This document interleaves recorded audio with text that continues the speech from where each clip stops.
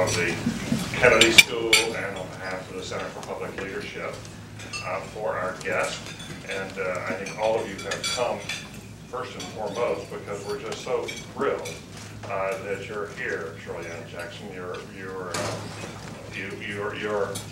I don't know quite how you managed it, but to have the New York Times featuring you on the day of your arrival is something that all of us appreciate very much. I'm going to leave it to my good colleague Todd Patinsky to do the more formal introductions here today, and on its co-sponsors and everyone else.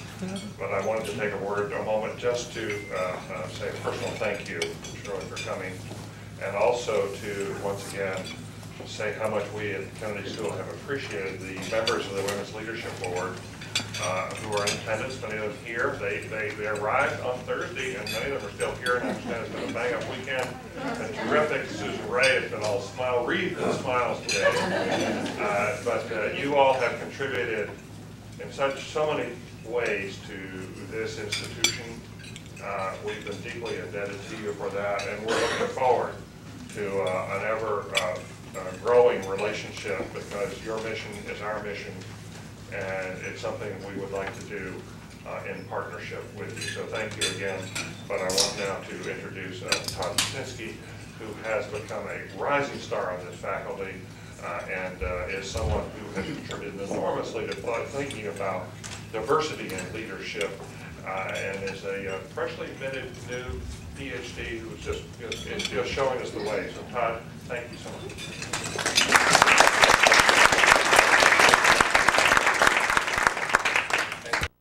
By way of introduction, we're going to move at a fairly fast clip to afford as much time for the dialogue as possible.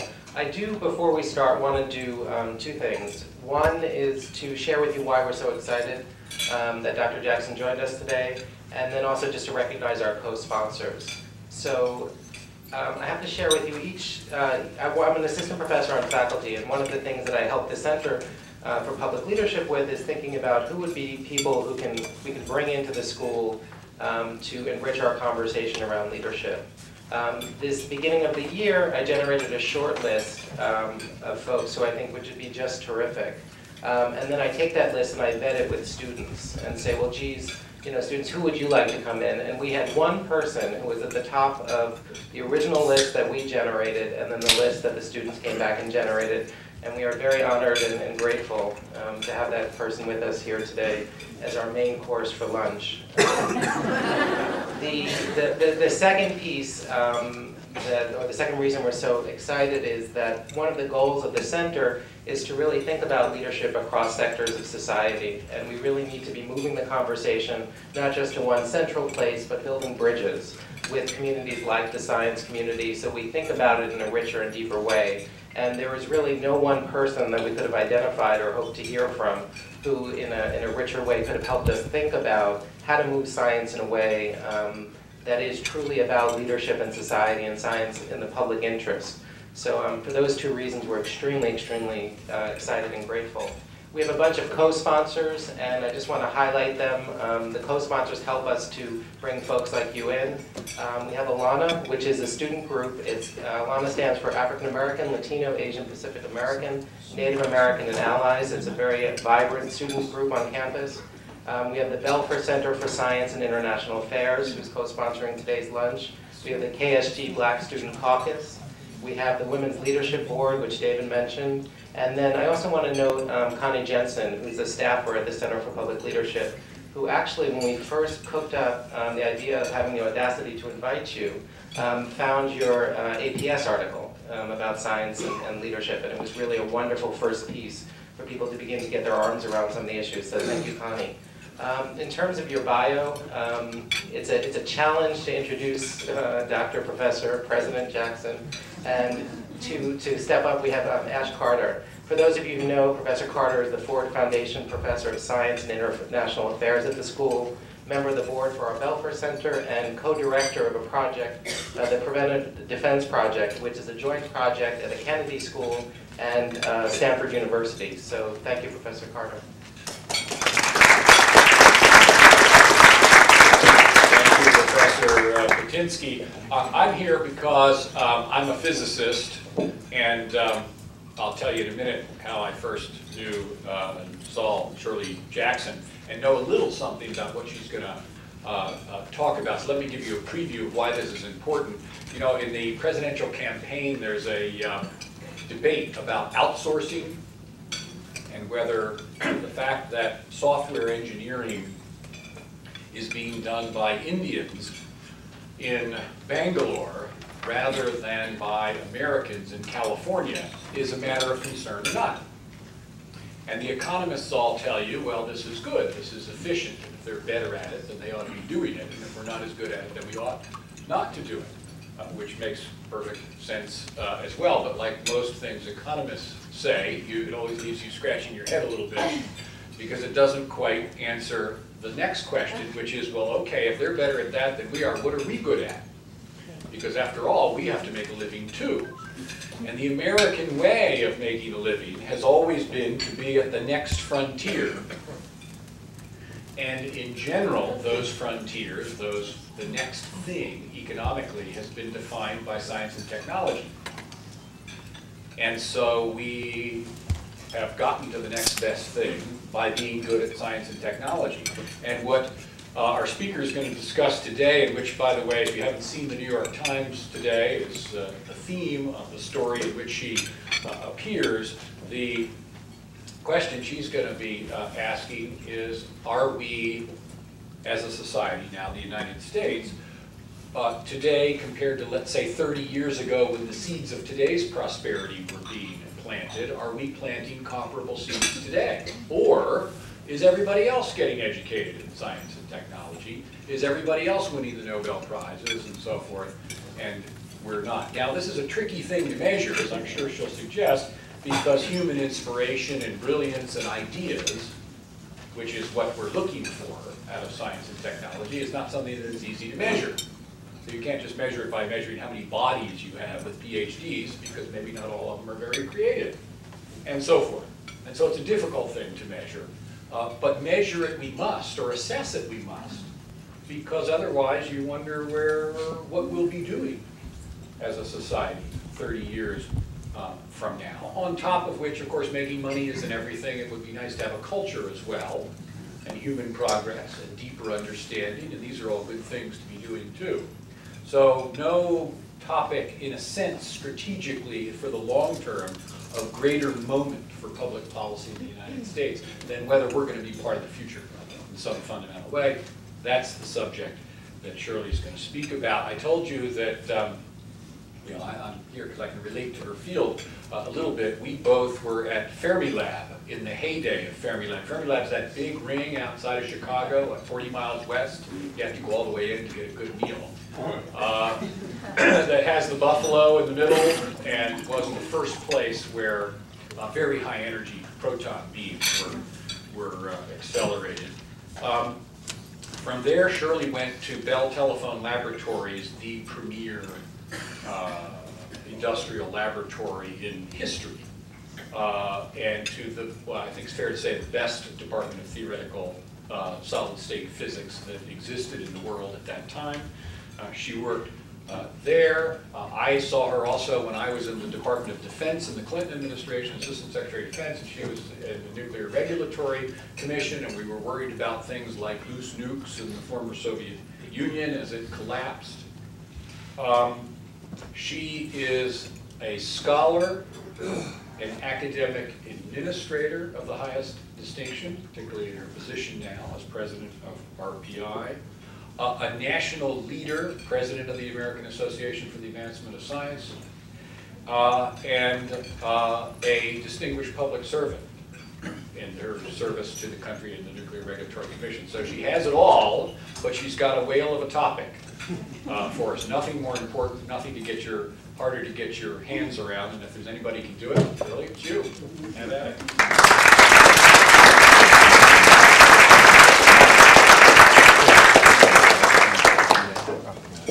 Actually, that's me a knife. I don't know what that is. But well, good afternoon, and I want to thank you.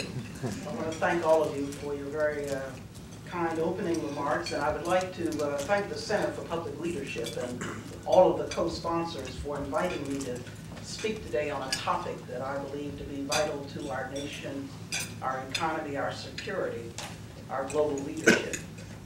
All embodied in a question, which is how can we ensure and sustain our national capacity for innovation? Now, as a nation, we are in the midst of two struggles.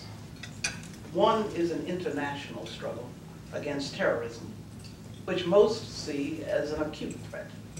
The other is a struggle for sustaining our national science and technology capacity.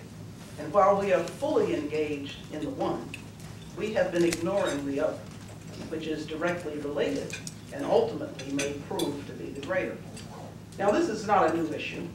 In February of 2001, the U.S. Commission on National Security in the 21st Century, often called the Hart-Rudman Commission, released the third of its reports entitled Roadmap for National Security, Imperative for Change.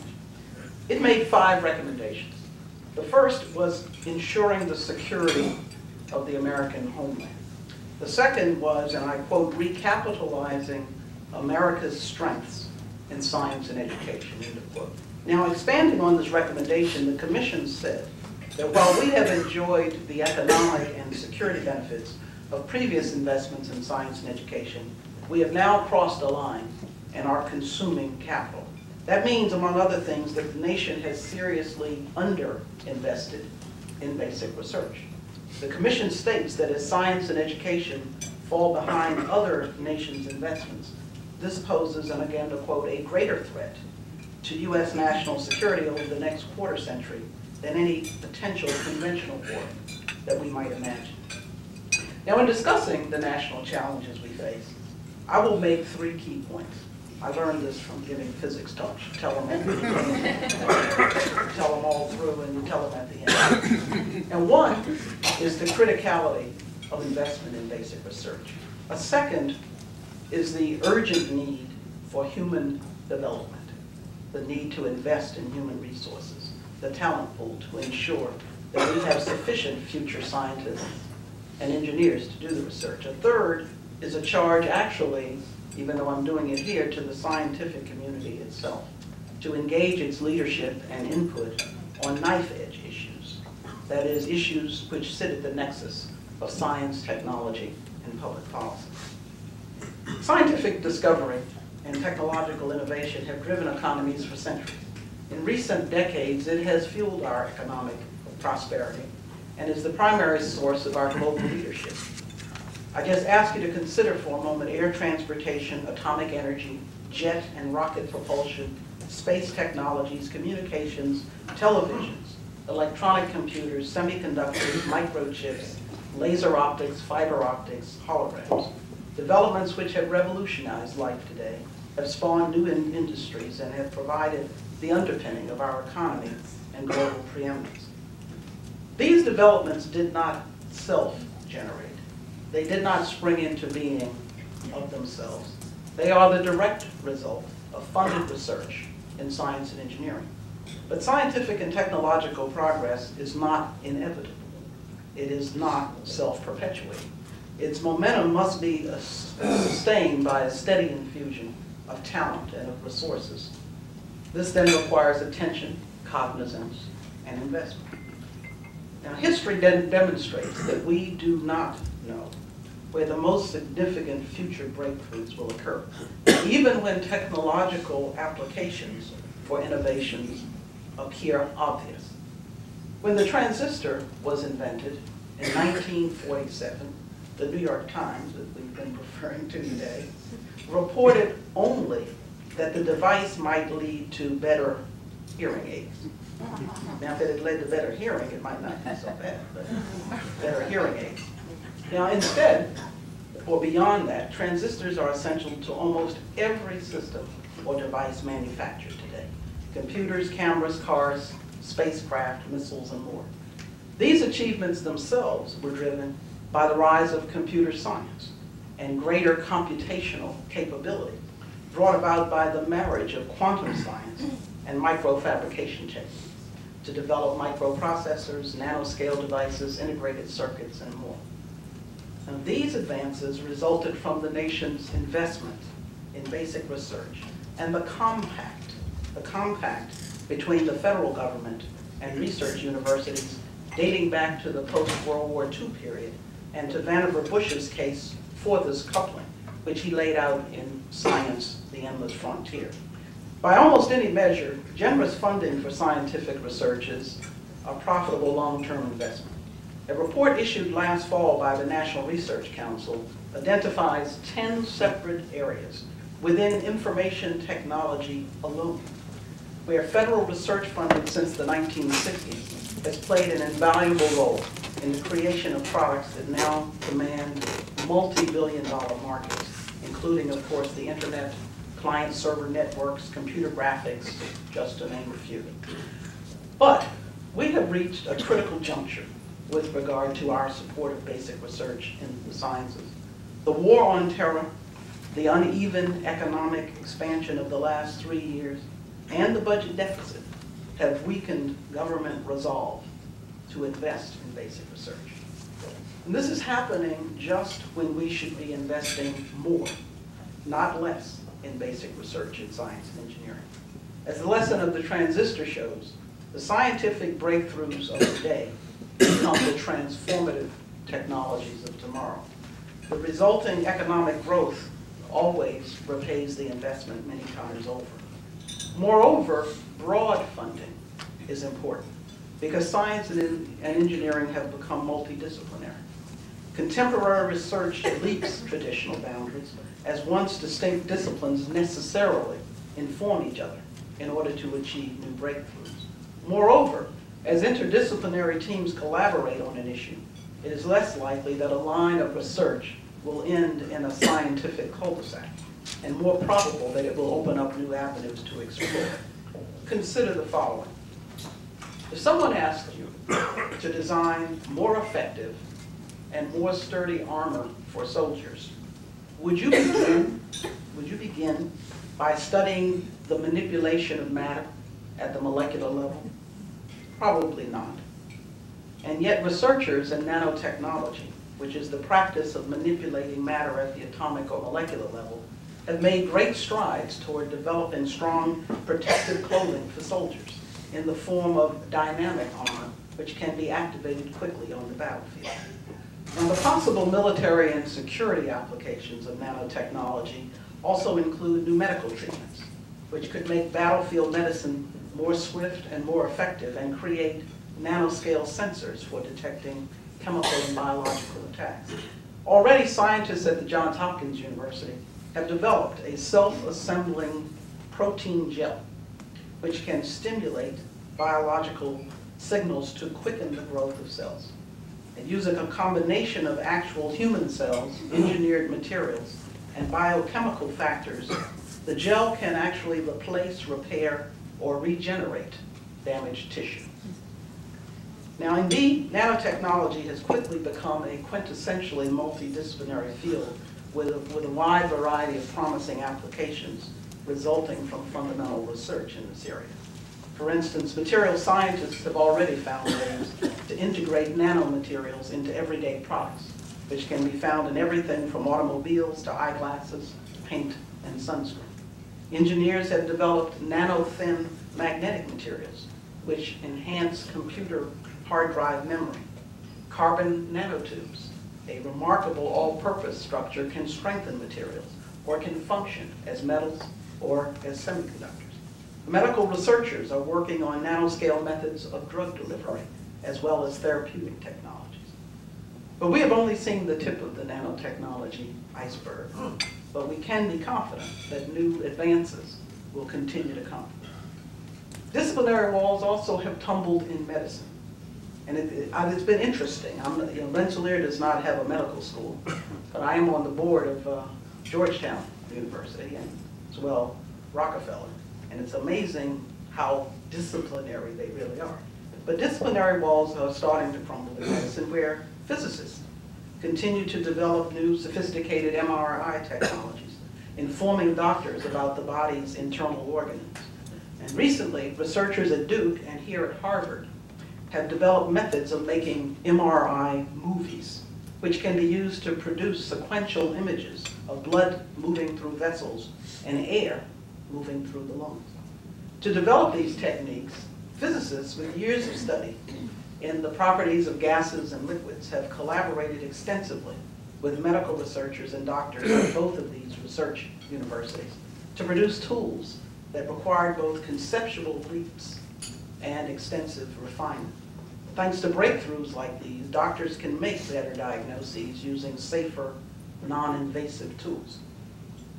And in an area close to my heart, there are roughly 10 to 20 million nuclear medicine imaging and therapeutic procedures used in the United States annually.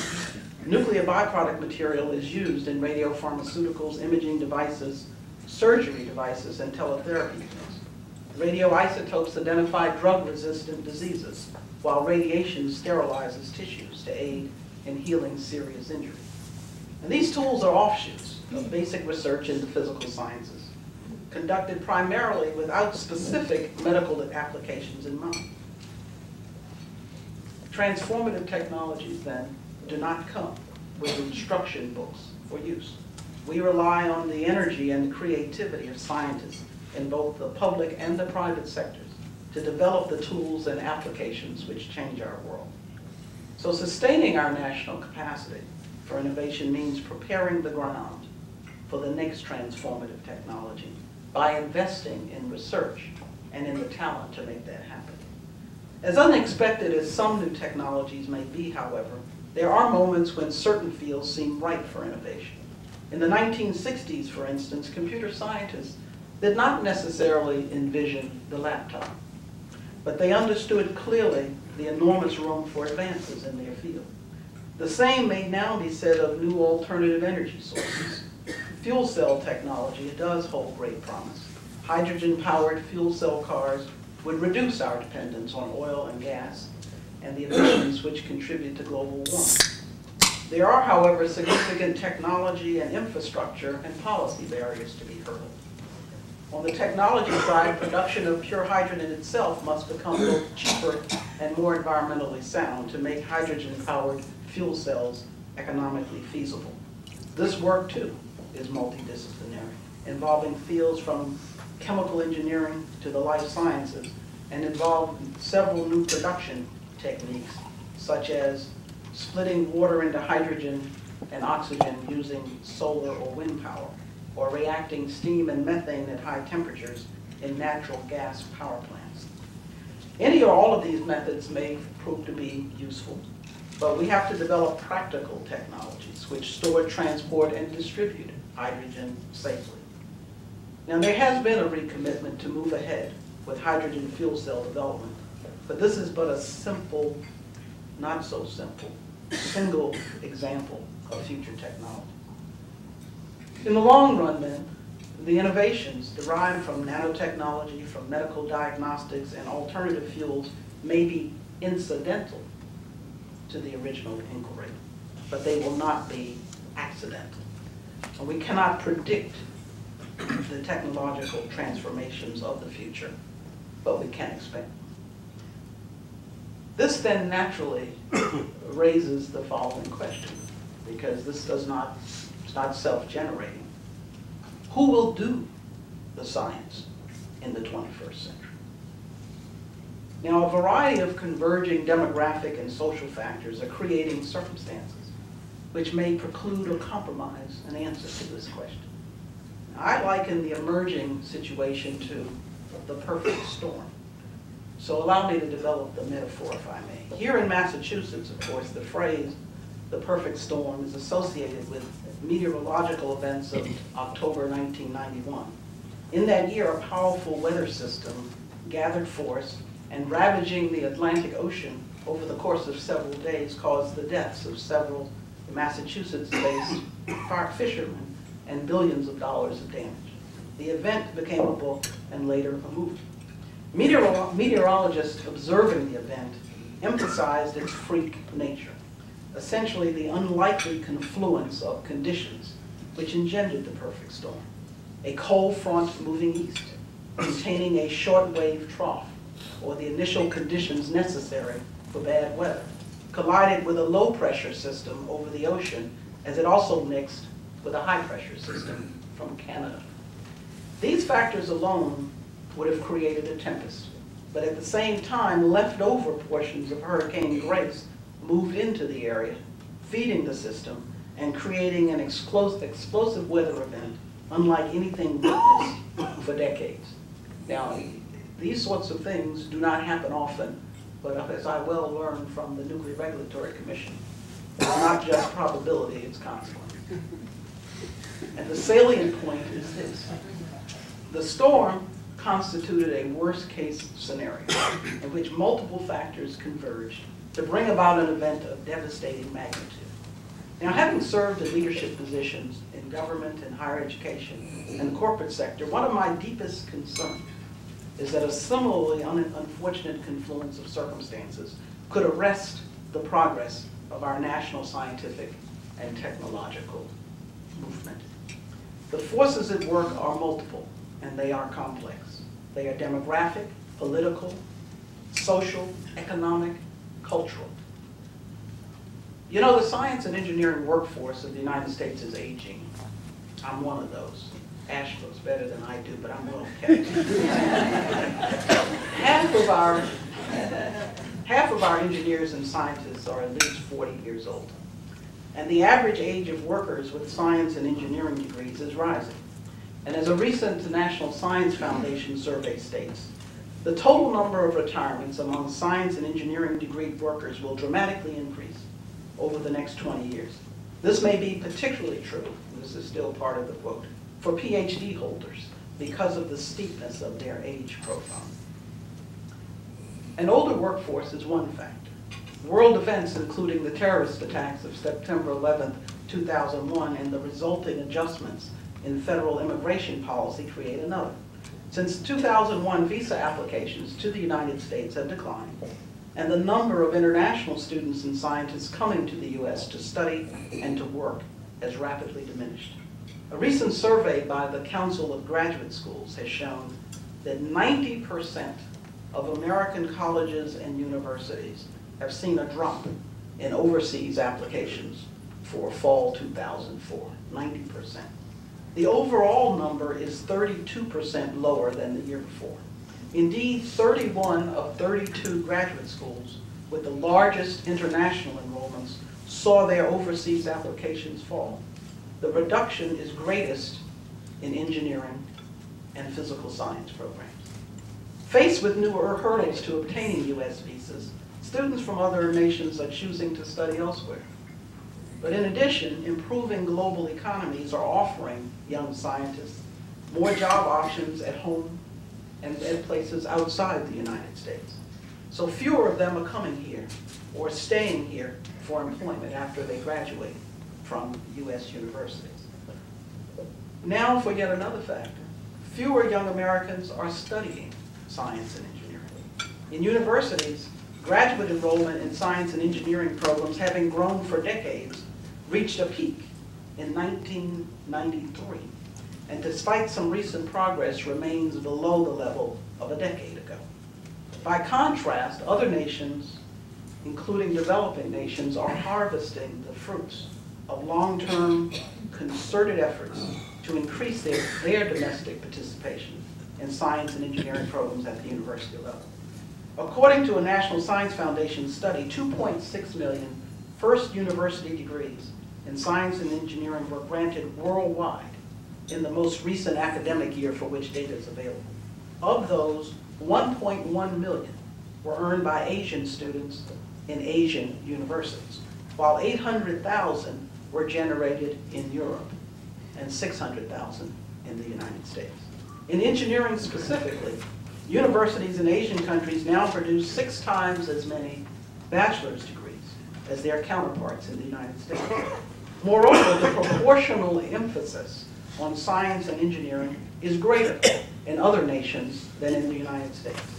Science and engineering degrees now represent 73% of all bachelor's degrees earned in China, Now, I'm not saying we ought to have 73% of our degrees in engineering, but it's an interesting statistic.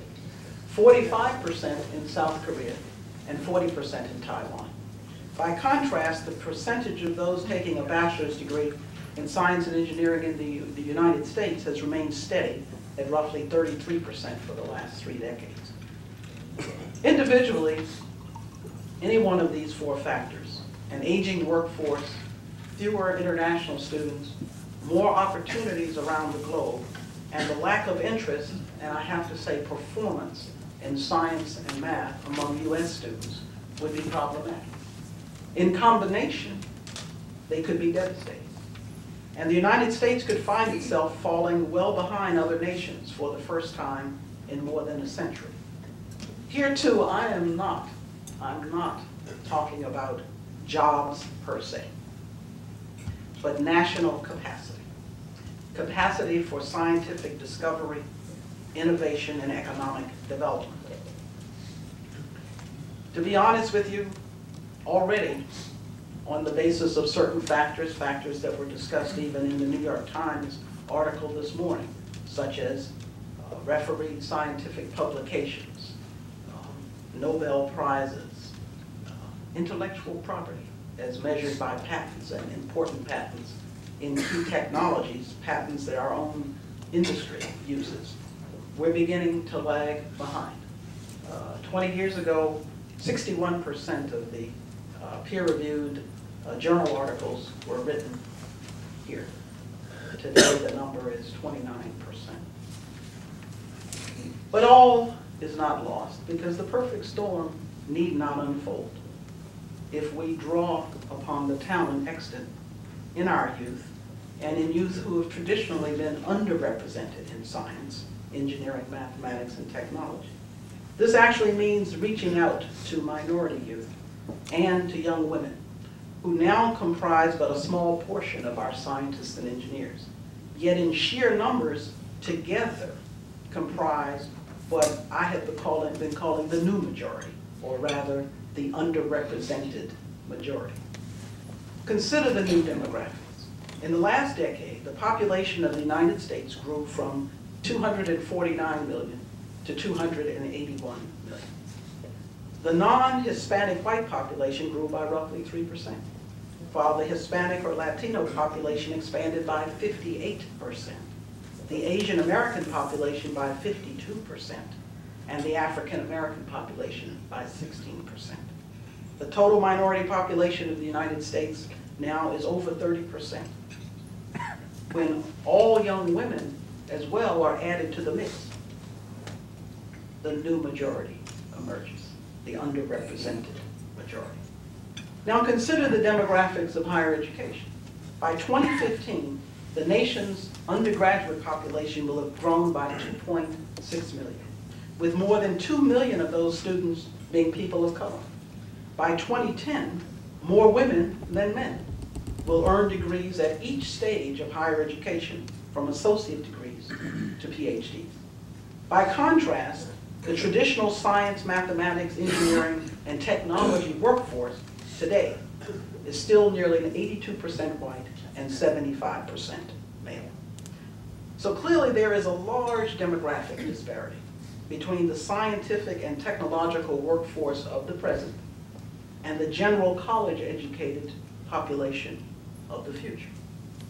Now, we have made some progress, but there's still a long way to go, because women still account for only 20% of college graduates who major in engineering. At the PhD level, women are only 17% of those receiving an engineering degree, and only 24% of those receiving a degree in mathematics and computer science. This is well short of the level of participation we need in order to replace those who are retiring from our scientific workforce. Now, we can arrest the perfect storm, but to do so, we need a full-fledged national commitment to identify, nurture, mentor, and to support the talent that resides in all of our population. But that then means the talent in the new majority.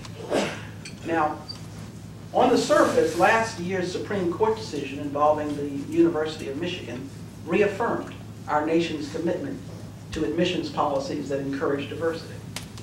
But how do we, in fact, encourage talented students to commit themselves to the sciences as early as junior high school to stay the often difficult course through high school? You know, you really cannot do differential equations and complex variable theory, which physicists do, if you can't do calculus. And you can't do calculus if you can't do geometry, algebra, and trigonometry. And you can't do algebra, geometry, and trigonometry if you cannot add, subtract, multiply, and divide. And because mathematics in particular is cumulative. And one of the key sort factors for those who would be physicists is in fact mathematics. So how do we encourage talented young students to commit themselves to the sciences as early as junior high school and to persist through high school, to find the means to attend the university and to continue through postgraduate work, to transition into the workplace, whether they work in a laboratory, a design studio, or in science, technology, and public policy? Now, some incentives necessarily must be financial. Now, President Bush recently voiced his approval for Pell Grants that especially aid low-income students entering the sciences. I would welcome an even more complete extension of this approach. This would require more economic support for such students. I think I did a calculation that it worked out to something like a couple of thousand per student. So this would require more economic support for such students, but also support for a broader socioeconomic range of students of all ethnic backgrounds and at all educational levels through graduate school. And an example, and one that I think originated with some of your folks here, could be patterned on portable NDEA-like fellowships. These are National Defense Education Act fellowships that supported people like me to go to graduate school. But portable NDEA-like fellowships for graduate study in science and engineering. That's one example. Other initiatives must be social and cultural.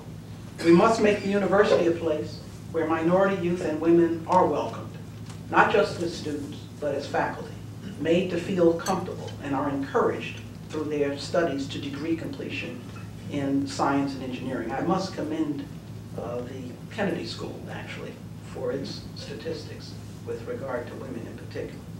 And some universities, or groups of universities, have accomplished the student-focused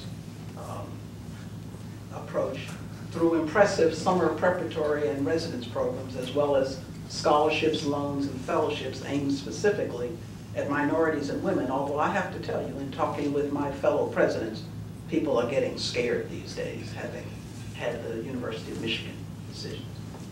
Now, I recently led one of 3 blue ribbon panels organized by an initiative of the Council on Competitiveness, of which I'm a member, and which is supported by the National Science Foundation. It's called BEST, Building Engineering and Science Talent.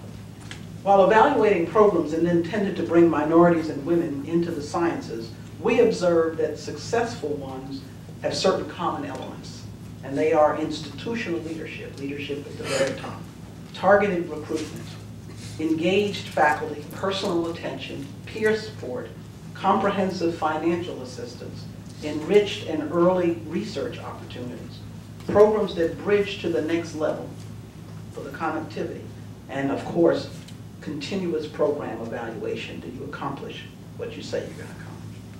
Encouraging new talent in science and engineering also will require finding new ways to teach young people. We must educate our students to work between disciplines, to reach new innovative aspects of science, engineering, and technology. We have to examine pedagogical approaches and learning styles. We must understand the cognition patterns of students who grew up on VCRs, MTV, video games, and instant messaging, and devise ways of organizing pedagogy to enable them to use their skills and perspectives in yet more creative ways.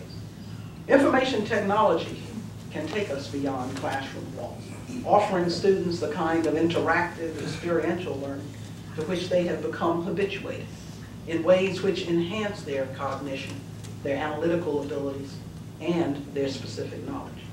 Simulation of physical phenomena, gaming technology, telepresence and teleimmersion, the ability of geographically dispersed sites to collaborate in real time, are all pedagogical tools that can help us in this task. The diversity of the new majority is more important than one might realize, not only because this is where the talent of the future lies, but this diversity is an unrealized treasure and a valuable asset in and of itself. But there's a hidden diversity as well across all of our students, having to do with the diversity of how they think, of their learning styles, and their approach to solving problems. Now, it is no accident that for perhaps 150 to 200 years, the United States has been a global leader, or that this nation has been the source of so much that is visionary, transformative, and new. Immigrants, new Americans, coming for decades to our shores from all parts of the globe, brought, and I have to say still do bring with them, a unique determination to improve their lives and an eagerness to participate and to contribute. Here, they have pooled their vastly differing talents, their wide experience, their unique ideas, differing perspectives, and distinct cultures. This diverse mix, this great smelting pot, if you will, has been the crucible from which has poured a great array of world-changing discoveries, innovative technologies, life-sustaining initiatives, transformative ideas. A profitable alloying does not occur in isolation, however. Valuing diversity is a requirement. Corporate America already has embraced diversity as an essential asset, not only as good business in a competitive global marketplace, but also to produce the vanguard of creative ideas and innovative discoveries they must have to remain competitive. To attract all the talent, we must engage the new majority talent. We cannot ignore 2/3 of the population. We have to engage their interest in science and technology studies. Again, foster them through secondary school preparative classes, support their advanced studies at the post-secondary level, and mentor them through transition into careers. All that I have described requires bold leadership. Leadership to invest in basic research and human development, but as well, leadership on the knife edge, where science, technology, and public policy come together. Let me give you one brief example, although I could cite many. How many of you have heard of Fusion? Great. Fusion is actually a groundbreaking AIDS HIV drug, which received FDA approval approximately 2 years ago. It was the first AIDS HIV drug approved in almost 9 years. Fusion inhibits the ability of the HIV virus to fuse to cells of the immune system, thereby helping to restore the patient's natural defenses against the disease. It shows promise in helping patients to overcome resistance to many of today's more commonly used antiretroviral drugs. But AIDS patients and their advocates point out that Fusion will cost just under $20,000 per year, putting it out of the reach of many. Conventional treatments cost today $7,000 to $12,000 annually. Now, the prohibitive costs of funding and exploiting pharmaceutical research and development is a key aspect of this issue. Development of a new drug in the year 2000 cost in the neighborhood of $800 million. Does patent protection yield the best way to fund research and development or to get the best drugs? Should government policy regulate the cost of pharmaceuticals, and if so, how? And to what extent? Or is there too much regulation already? The scientific community, I believe, must actually take a stronger hand in formulating policy, or at least informing the formulation of policy in such areas. We cannot just advocate for the support of science itself. We also must articulate and help to resolve the knife-edge issues. We must bring balance to the debate, and we must advocate the role of science and of the scientific community in addressing the issues inside the community of science and outside. The aspect of leadership which is becoming increasingly critical is communication to inform both the public and public policy. We live in the information glut era, where vast amounts of information, some credible, much not, are available at a click to everyone. But internet search engines do not come with credibility filters, which can leave the public confused and unenlightened. The resultant sense of disquiet about science and where it can lead suggests that scientists must redouble their efforts to lead and to inform public policy and the public. This will of necessity be both personal and collective leadership. Public policy is not always, and I don't have to tell you this, perhaps is not often in the minds of some an ideal forum for fair debate. It is a roiling marketplace where every voice has its own agenda and where an issue can become veiled and confused. But it is a public marketplace of ideas. It is democratic and it is open. The public policy arena needs the reasoned voice of science itself. Scientists who have no economic interest in the outcome of a decision. Scientific organizations that can use their credibility to inform public policy debates, weighing in on knife-edge issues with a voice of reason. Of course, the public and our political leaders must be willing to listen. There needs to be greater awareness and greater of and respect for scientists and the role of science in resolving critical national and international issues. And so it requires the scientific community to engage, and it requires an acceptance and even a desire for that engagement. 43 years ago this month, President John F. Kennedy made one of his most famous speeches, his special message to Congress on urgent national needs.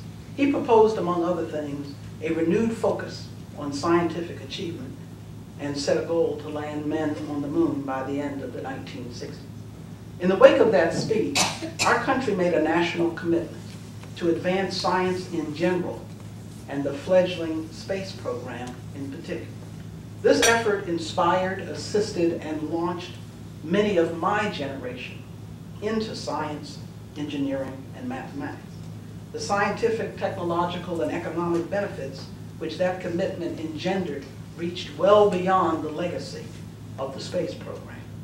A wealth of advances from that and like efforts came to the fore. Again, to pick one example, which is ubiquitous, the internet. The transformative technology upon which we rely almost entirely today is the product of a late 1960s Defense Department research initiative. This development occurred against the backdrop of the Cold War. And we live in a different time today.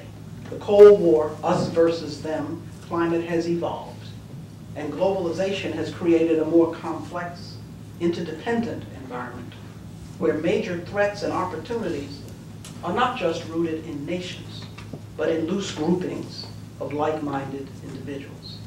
And yet, President Kennedy's reference to American leadership remains relevant. The United States alone has been a world leader, but the continuation of that leadership is at stake today. We are in danger of finding ourselves without sufficient science and engineering talent to maintain it. Today's challenge is no longer just an opponent from without, but a challenge from within.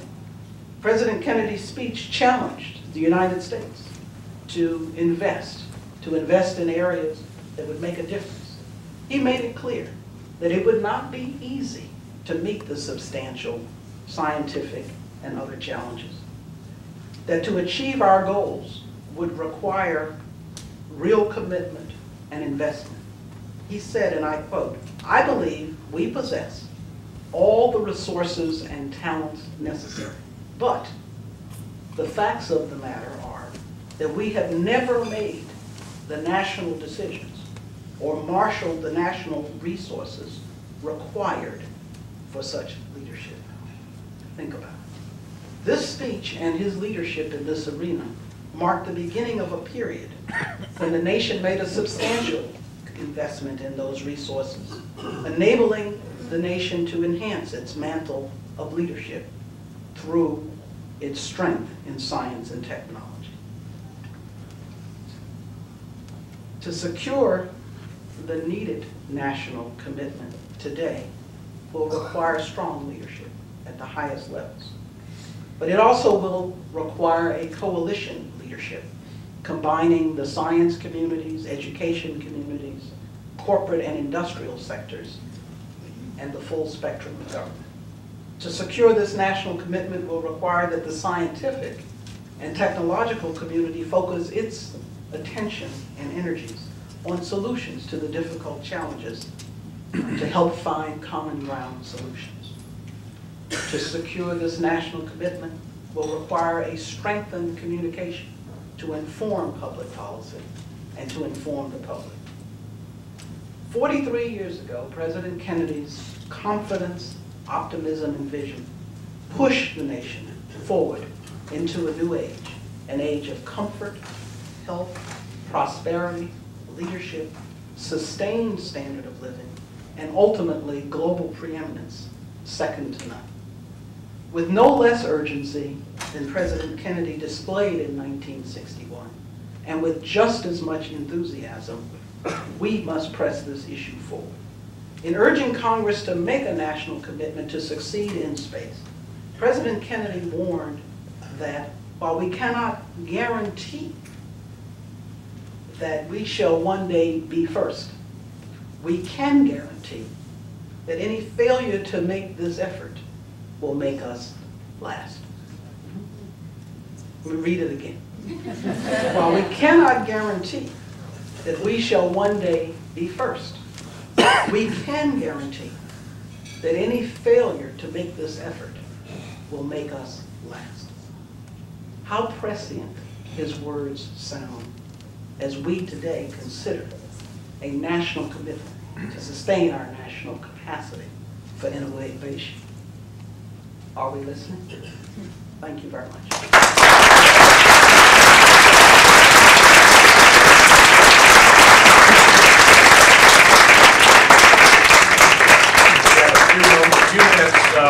About 5 minutes or so for questions. Let me ask, if I may, impose upon you Dr. Dorothy Zinberg, who is the person here at the school who has studied these matters most closely, to have a first question, please. Dorothy.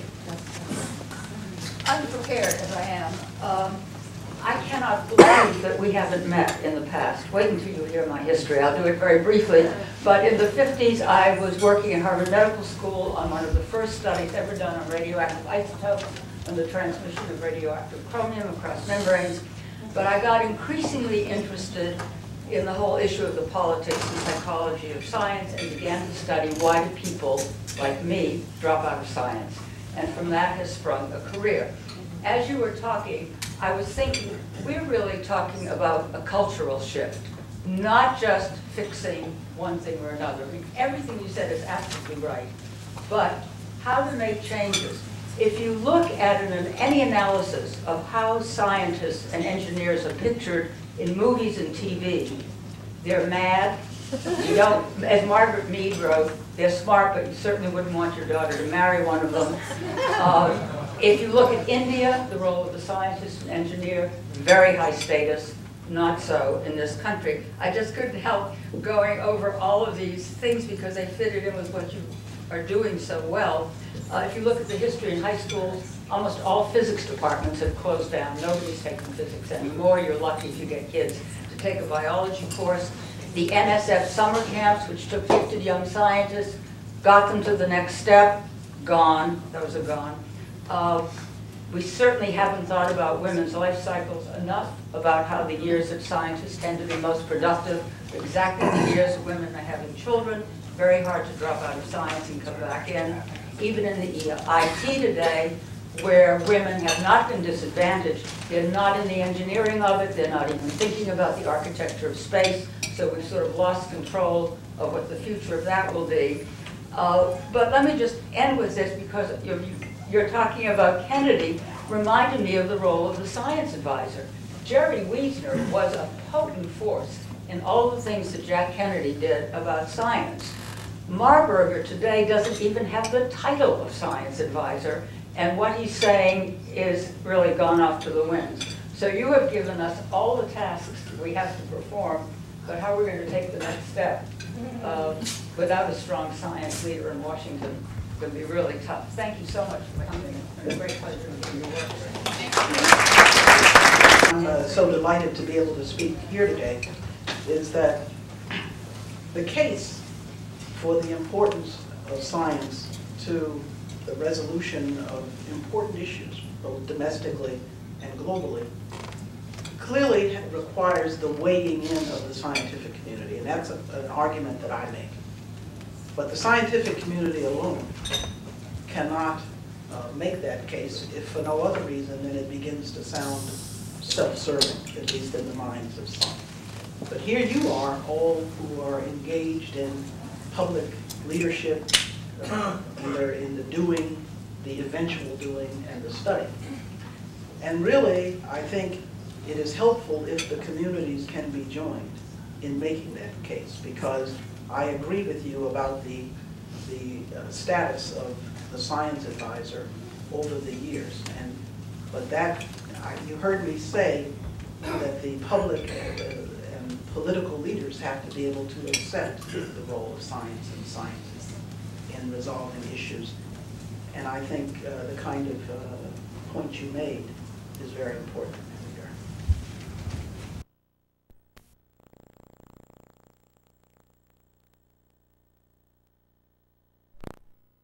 Governments had one article in its 293 dealing with diversity and gender. By 1985, there was a tech and tools tent that celebrated women innovators and women in science and technology. By 95, the Pavilion of Women had 20,000.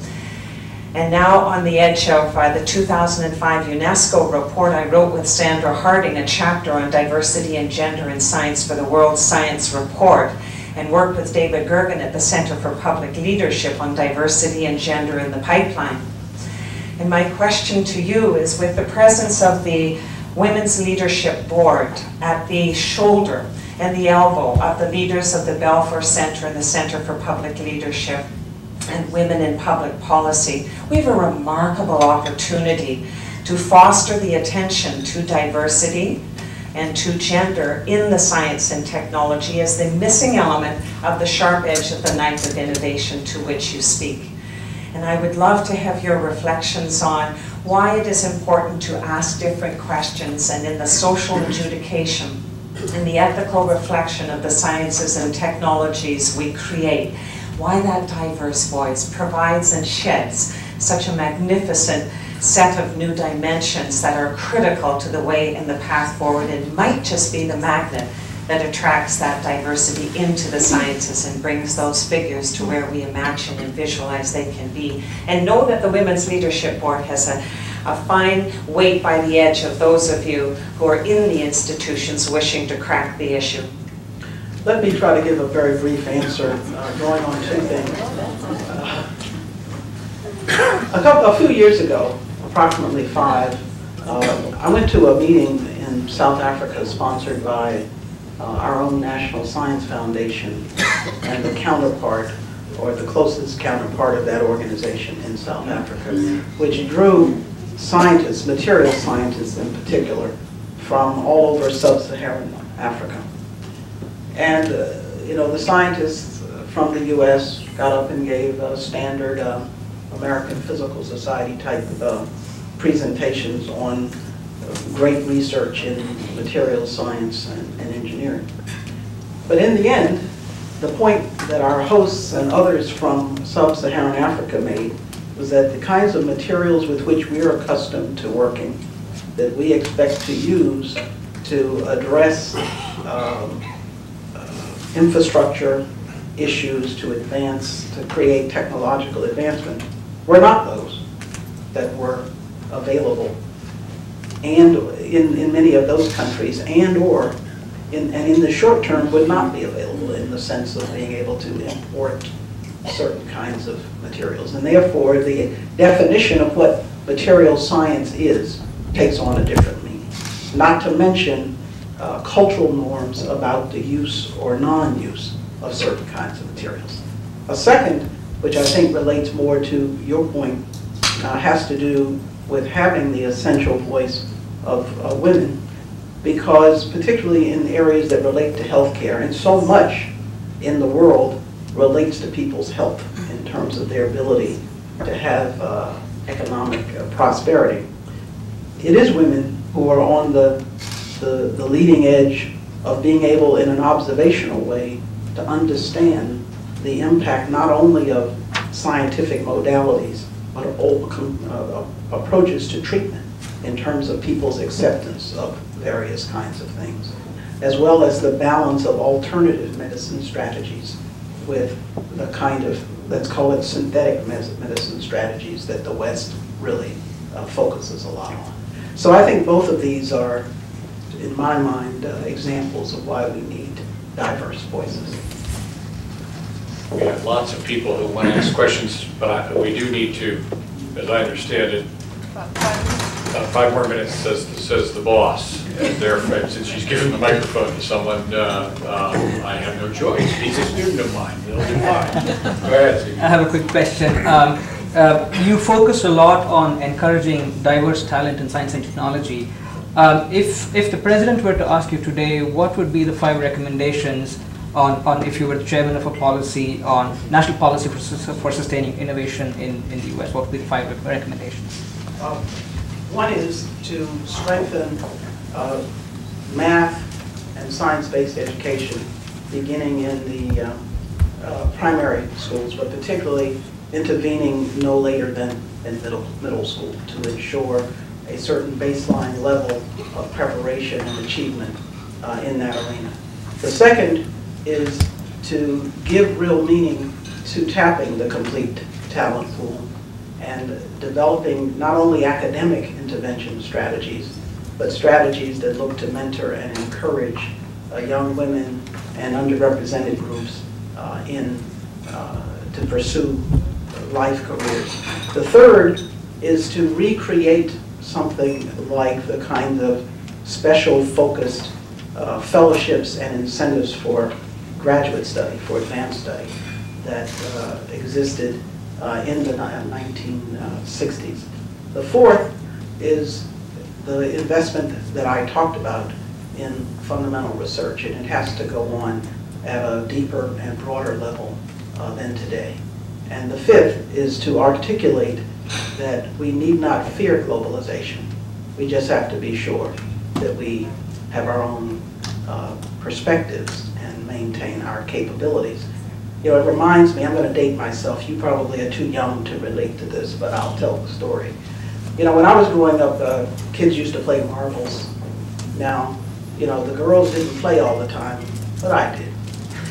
And so you would have your little, you know, jar or bag or whatever of marbles, and you could go out and play every day for a long time. But if you lost all the time, and you ended up with no marbles, you couldn't play. We're talking about making sure we have a few marbles to play. Dr. Jackson, I have a very practical question. Tomorrow I go and address 650 people. It's called Multicultural People in Technology for a multi-billion-dollar global company that's in technology.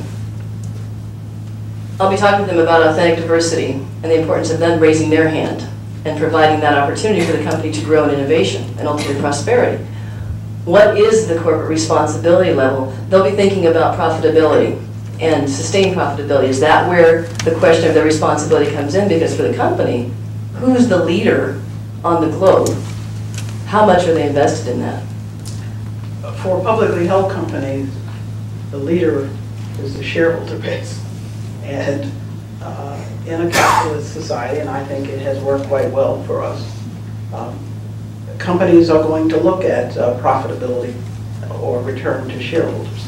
And I think in making then arguments relative to the value of diversity, one has to make that linkage between diversity and what a company is in business for.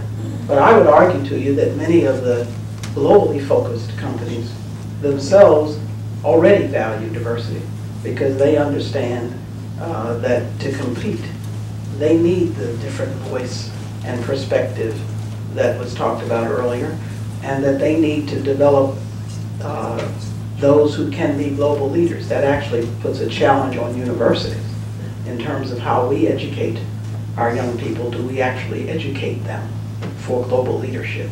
And I think it's a discussion that presidents and faculty need to have much more than occurs today. Dr. Jackson, first of all, it's obvious you won all the marbles.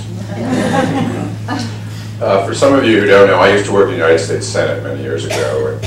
I remember distinctly a time where the senator asked me to work on a gun control legislation in the early 70s. And I said to him, we're going to lose. Nobody's going to suggest that any money will be spent on this. And I asked him why he wanted me to work on it, and he said, because it's the right thing to do. Basic scientific research also sounds like it's the best thing to do for us and humanity. But isn't it true that historically much money has gone into basic research in response to a threat or a problem or a disaster? Exactly. And is it more likely that a catastrophic event may trigger some of the basic research? And if not, how do you expect a government that has shallow and short resources to spend the money on basic research, such as this administration? Thank you for raising the question.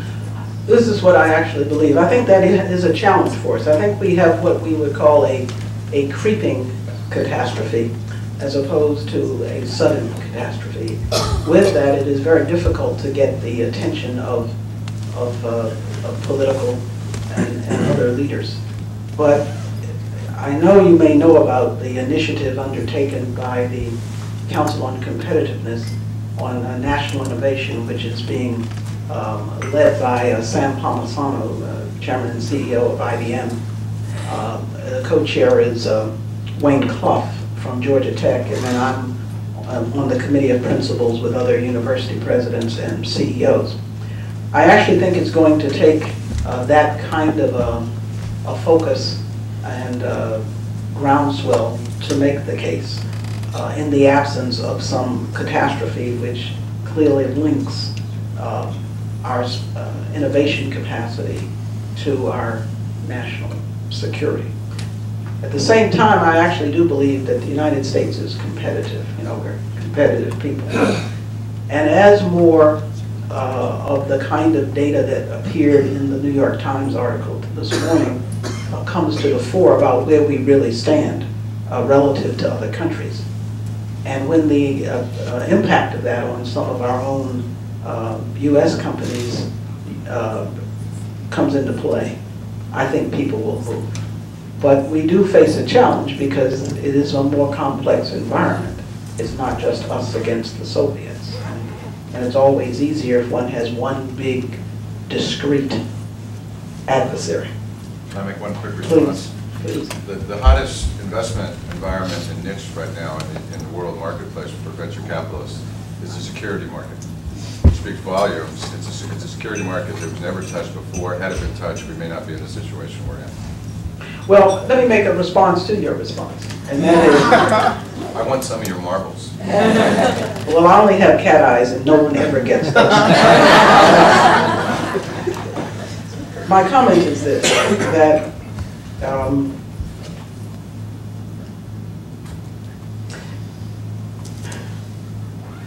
how shall I'll I have your marbles back. It's these marbles that I need. Because we have distributed threats,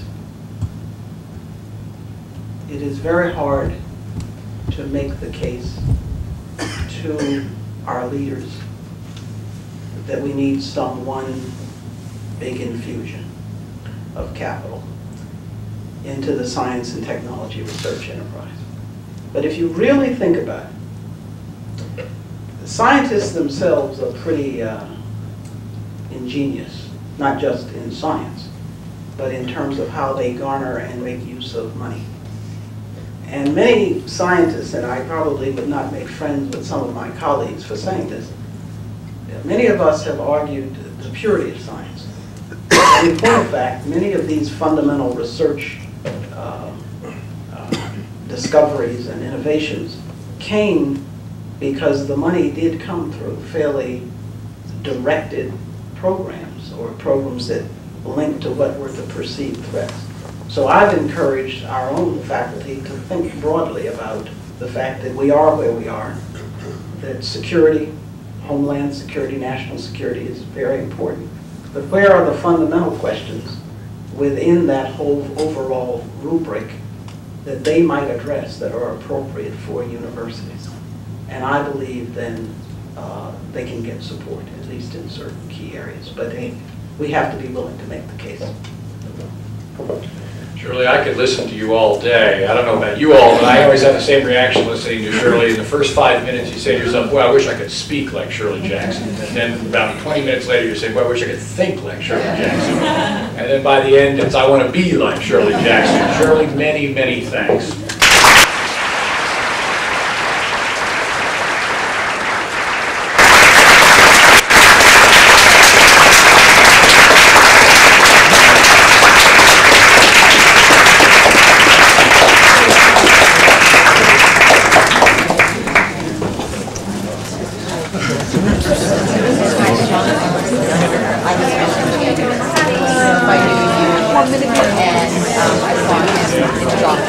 Oh, you did? The mini rubber.